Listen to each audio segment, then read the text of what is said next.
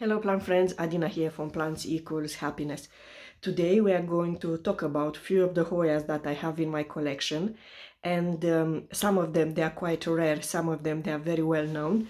So I'm really happy that I have those Hoyas in my care. So let's just start it.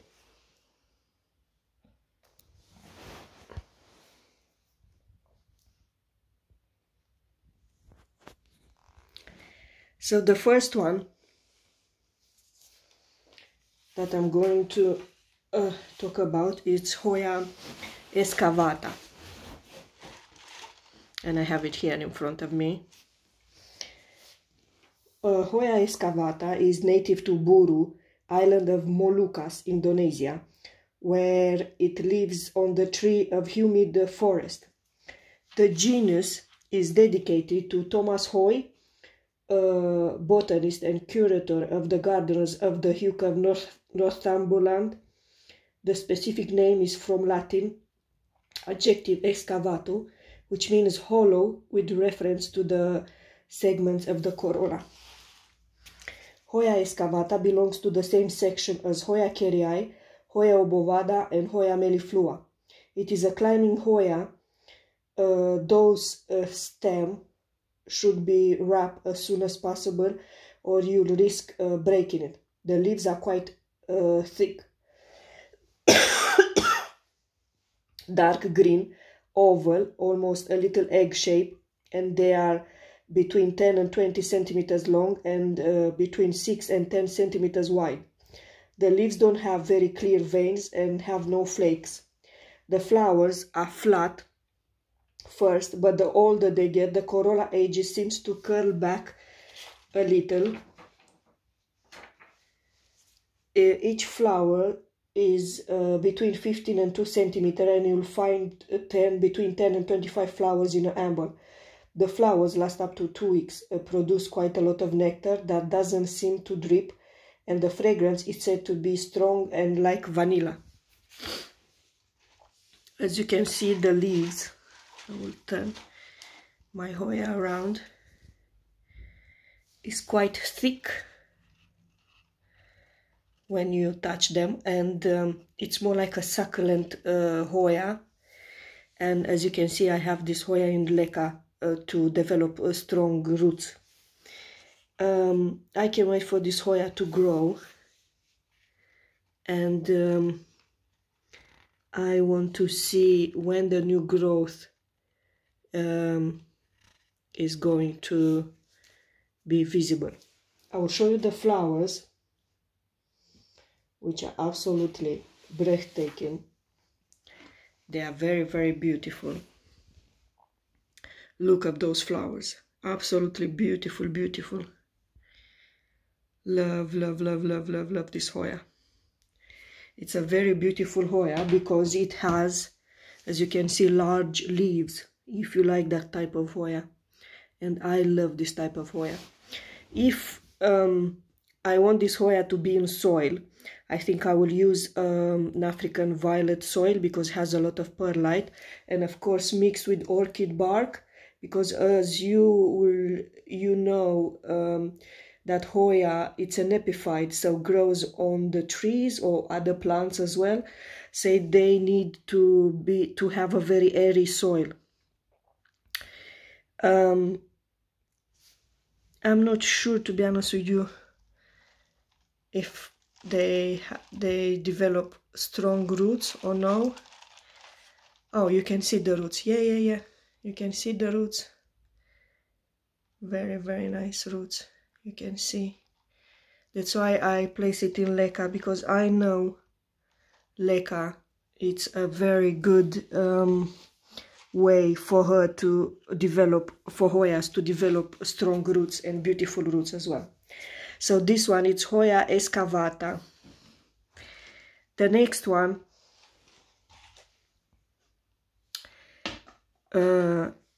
which I'm going to talk about, is Hoya Vaccinoides.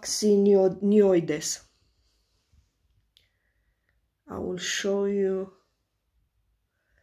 the plant. It's very, very, very beautiful Hoya. The flowers look the same as Hoya bella, but the leaves are very thick and it grows more bushy, as you can see. They have like a very small leaf, and they are a little bit thin, to be honest with you, and as you can see, it grows like a bushy vine. Very, very nice. And the vine grows out and up as well. Hoyas are evergreen, as you all know, perennial creepers or vines, and rarely shrubs. They often grow epiphytically on trees, and some grow terrestrial or occasionally in rocky areas. I love, love, love this type of Hoya. As you can see, I have it in leca, and I can show you the roots as well. Very, very nice roots. And if I want to transfer this Hoya in soil, of course I will use African violet soil, because it has a lot of perlite and a lot of orchid bark as well. I will show you the flowers.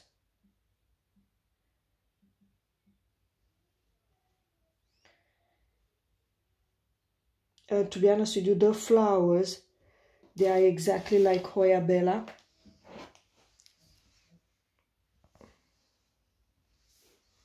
So the flowers are exactly like Hoya bella, white and with dark pink in the middle. Very, very beautiful. I love this type of Hoya, and I can wait for this Hoya to flower for me, maybe next year in the summertime.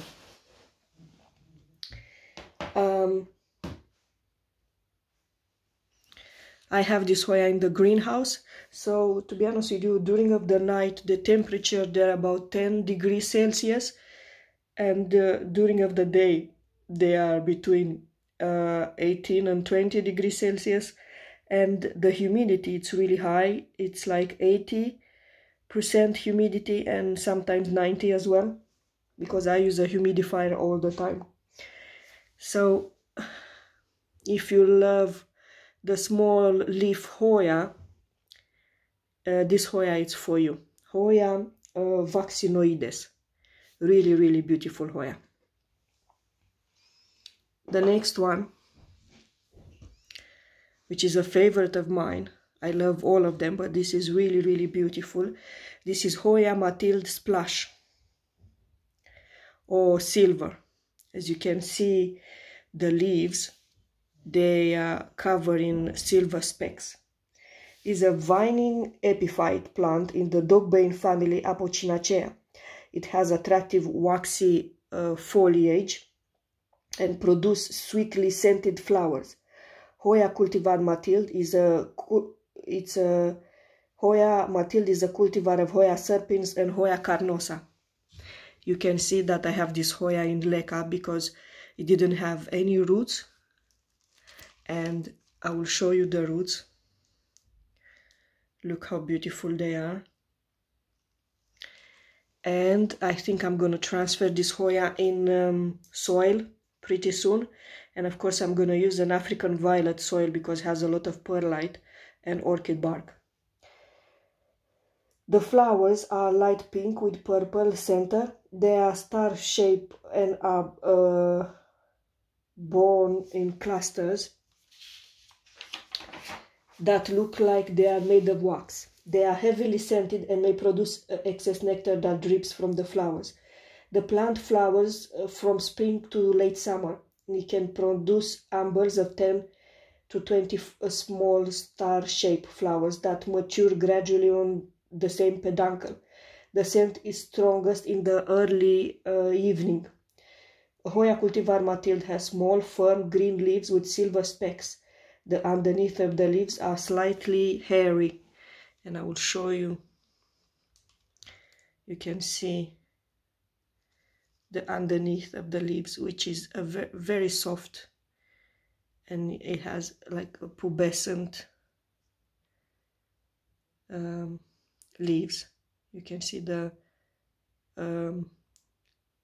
hair on the leaves. Very, very beautiful Hoya. Absolutely gorgeous to have this Hoya in your collection.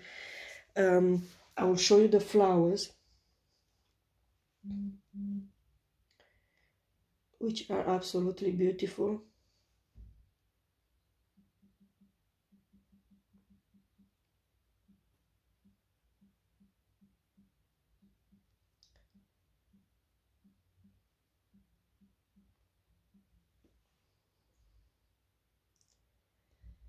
And the flowers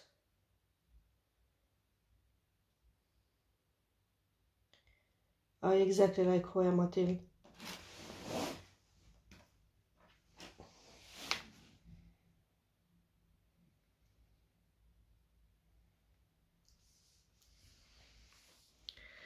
Beautiful, beautiful flowers.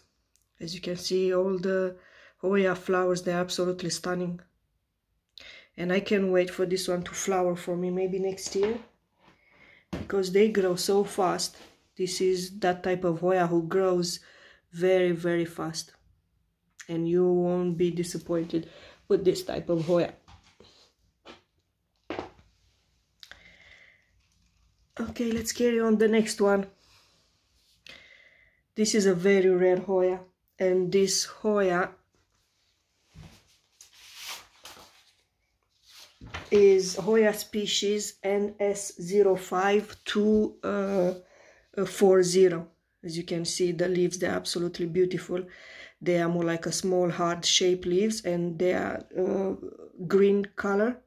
Beautiful, beautiful Hoya. I placed this Hoya in soil because I had it in leca, and it has beautiful roots, so I place it in soil. As you can see, the soil has a lot of perlite and orchid bark.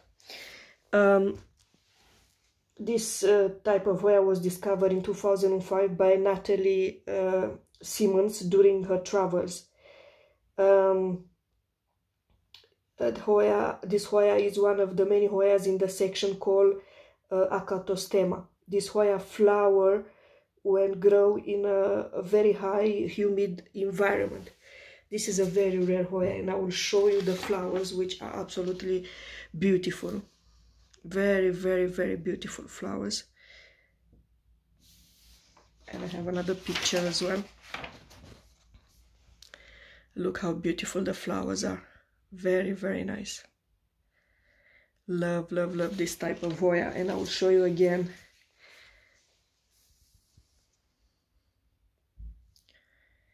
the leaves, which are absolutely beautiful.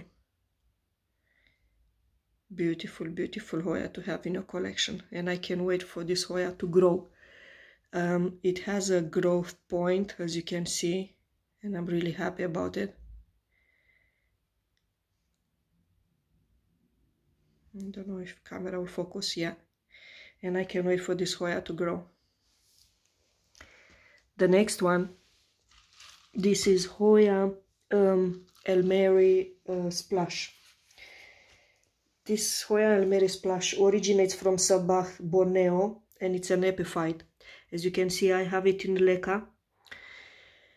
And if I have to transfer this Hoya in soil, of course, I'm going to use a very airy soil, which has a lot of perlite and, of course, a lot of orchid bark as well. You can see the leaves, they are really, really beautiful, covered in silver specks, as you can see, splashy. It's a silver splashy Hoya, and I will show you the flowers as well.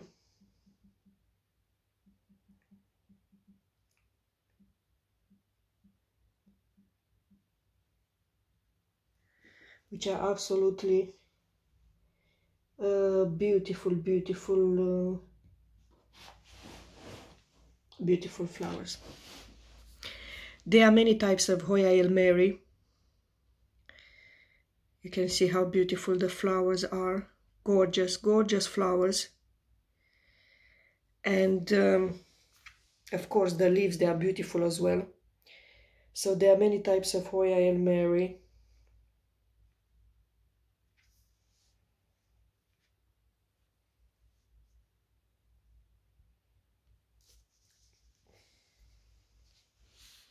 Look at those flowers, absolutely breathtaking, beautiful, beautiful flowers.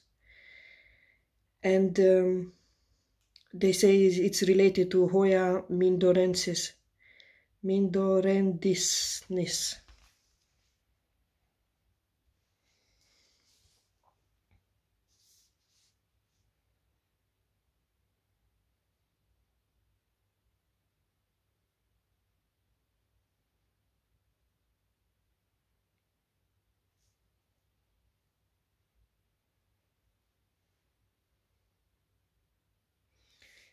It's related to Hoya mindorendis.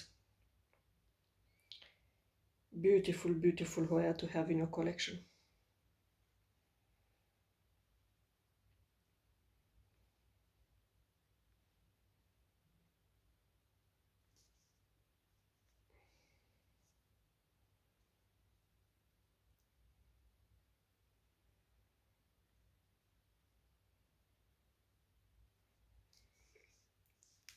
Okay, the next one, which is very, very beautiful as well. This is Hoya Calycina. So Hoya Calycina originates from Papua New Guinea and first described in 1913. The plant is very fragrant and can infuse your entire house in a beautiful lilac scent. The leaves are pubescent, fuzzy, and the flowers have red centers, and they can be quite beautiful. And I will show you the flowers.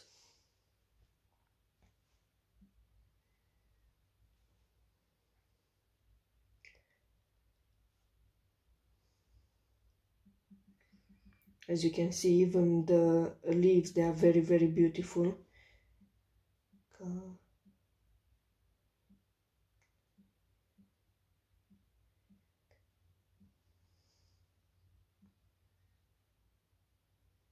And the flowers, they're absolutely gorgeous. You can see, even though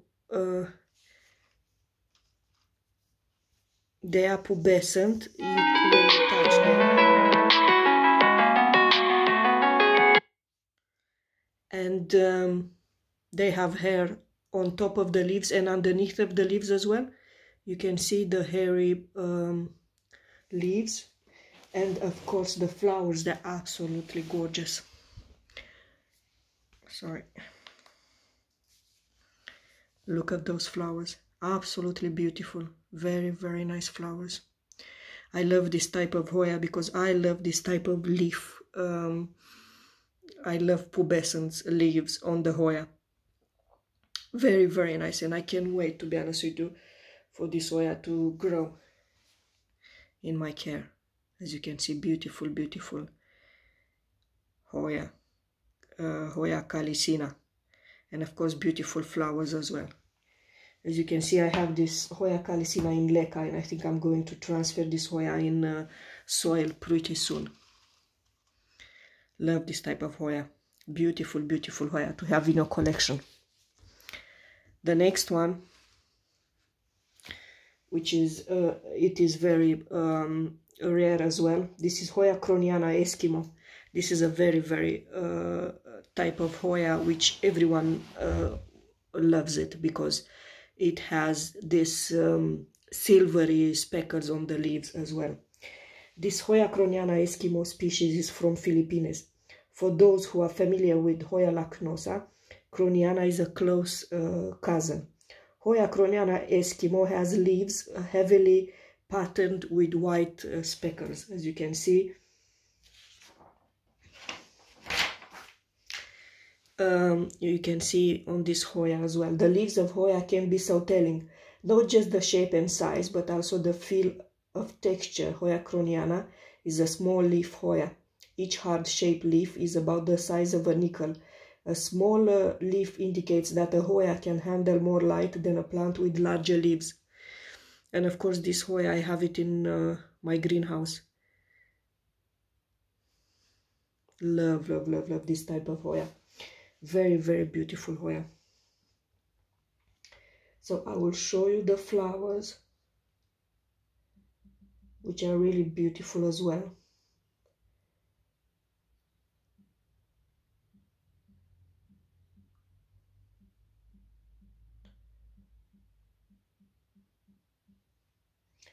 And I can't wait, to be honest with you, for this Hoya to flower for me. And of course there are many types of Hoya, the Kroniana, but the flowers, they're absolutely beautiful. Look at those flowers. They're so cute. Beautiful, beautiful flowers. And of course, beautiful, beautiful leaf pattern as well. Love, love, love this type of Hoya. So this is Hoya Kroniana Eskimo. The last one, but not the least one. This is Hoya Lobii Black Lady. This Hoya Lobii Black Lady is native to Thailand, a shade-loving plant that blooms much of the year and won't let you down.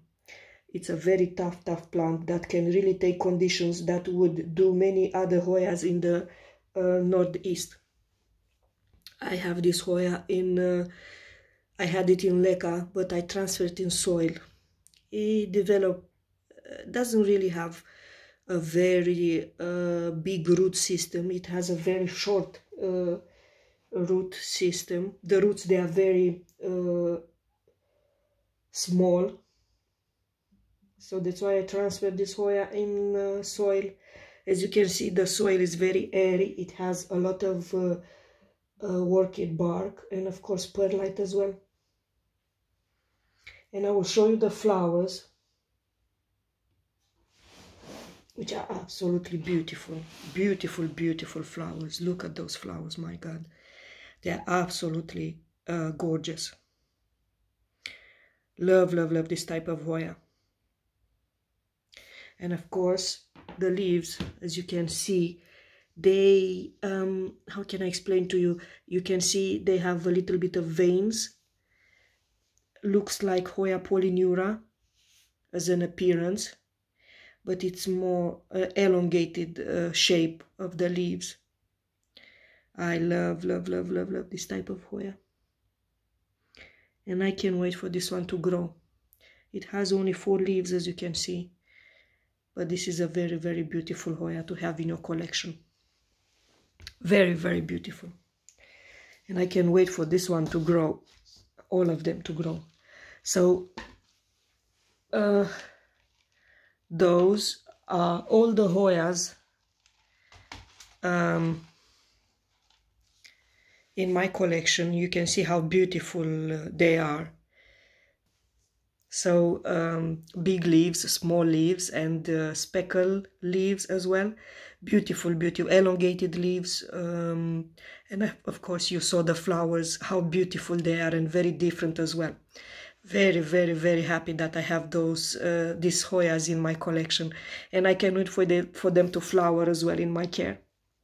And I can't wait for the spring to come. So that's it for today. Thank you very much for watching my videos on my YouTube channel, Adina Kekero Plants Equals Happiness. And give me a thumbs up.